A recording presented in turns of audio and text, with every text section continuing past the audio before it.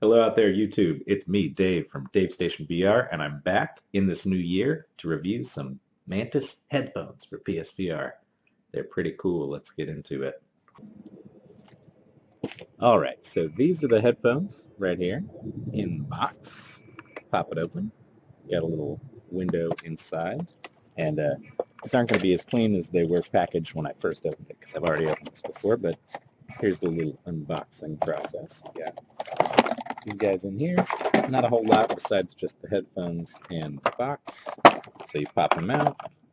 But how are you supposed to assemble the damn thing? Alright, so you're going to take your PSVR headset and you're going to go over to this little bit on the side right here and start with your left one.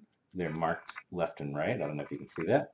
And you pretty much just clamp it on the side here and pull down until you hear it latch on.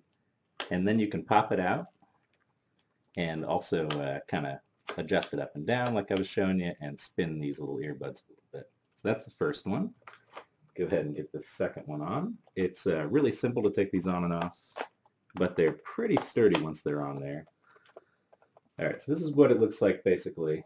You got your little floaties on the side here, and it matches really well with the design of the headset, I think. So now I'm going to talk to you guys about how I actually feel about these headphones. Overall, the sound quality was pretty impressive. The bass could be a little bit more boomy, you know, but it does pretty well for what it is for a $50 pair of headphones that fit so ergonomically on the side. I would say it's a great little pair of headphones to pick up. But there are a few downsides to these headphones. Now, at first, it's really weird to get used to the way that they sit on your ears, because they don't go around your ears and they don't go inside your ears. They just kind of hang over your ears, and it takes a while to get them just right. And the other thing is about after like 40 minutes or so, they start to hurt. Your ears are just kind of like aching. And that doesn't happen to me with other headphones. So, you know, your mileage may vary there. Maybe not good for long sessions. Alright, so if I had to give these things a score out of 10, I think I'd land somewhere around a 7.5. Maybe an 8. They're pretty good. They sound decent. The bass isn't great, like I said, but they're not really tinny, so that's good. And like I said, they just get kind of uncomfortable after a while. And for something that fits so well on the headset, you'd hope that it would also be comfortable on your ears. And that's not always the case. But overall, I would say for 50 bucks, probably a good thing to get if you got a PSVR headset and you're not satisfied with your current headphones.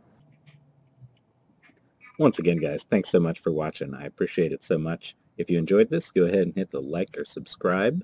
As always, I would appreciate it so much. I'm almost at 2,000 subscribers, guys. Almost 2,000.